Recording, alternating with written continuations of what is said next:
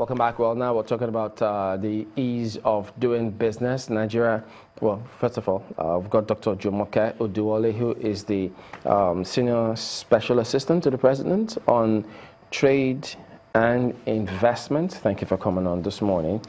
But we've moved 24 places from 169 to, that's 145 now. And I do remember at the time there were certain executive orders, so many things were being put in place. So is this a direct consequence or result of all of those actions that we have put in place previously? Well, morning everybody. Thanks for having us. It is a direct consequence. It just shows that hard work and collaboration pays off. All the little tactical quick wins and things that we've been pushing through, what we did was, you recall, in January we identified the quick wins that we felt we could achieve in the next few months. We had a national action plan, a 60-day national action plan, and really a lot of government agencies pulled through, collaborating. We collaborated extremely well with the National Assembly, with state governments, Lagos and Kano, and here you see the results. But what is the target? Because I know that we ranked better in 2008, but now at 145. What's our target? Where are we headed? We've said that by the end of this administration, we'd like to be a top 100 economy. And in the next 10 years, Nigeria should be and stay within the top 50 economies in the world. What indices would you say will point to the fact that it is easier to do business in Nigeria now? So that's a very good question. What does it mean for businesses? You recall that about last year, even earlier this year, if we take starting a business, which is usually the one that gets so much attention around the country, it took upwards of 3 weeks to register a business. The process was manual. You had to have a lawyer whether you wanted it or not. And it was just quite tedious even to reserve a name, even to do a name search. Now, you can do all that online. You can even finish the process yourself if you want for under 20,000 naira. This was something that took even the smallest entrepreneur over 100,000 naira to register a business. And this is the birth of a company, the birth of an idea, actualization of innovation. It jumpstarts any economy. So it's a very important one for us. We're delighted that now, within 24 to 48 hours, you can register a business in Nigeria. But people are really concerned because a lot of businesses are coming up every other day. And when these businesses come up, they're hardly even breathing before you have the FIRs breathing on their necks as well.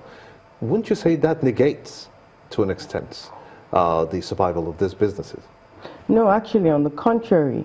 At the point of registration now, you can get a TIN number. What this does is that from inception, an entrepreneur doesn't have to worry about, am I properly registered with FIRS?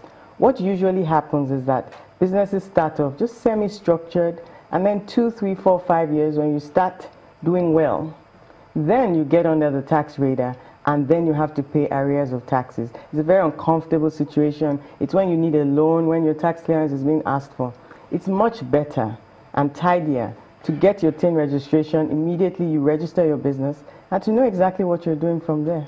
So how are the other states coming on this? Because just Lagos and Kano, those are the other places that you've worked with. Well, if you look at the World Bank rankings, the World Bank ranks Lagos and Kano for Nigeria because as at 2013, Nigeria had a population of over 100 million.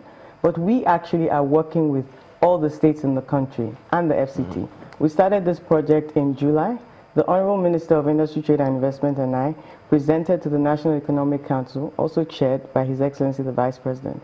And we shared our learnings with all the governors. And they liked the idea of replicating some of the structure and reforms that the federal government has been pushing at the state level. So we've been collaborating with all states since then. Can we get specifics? Say you're collaborating with the states.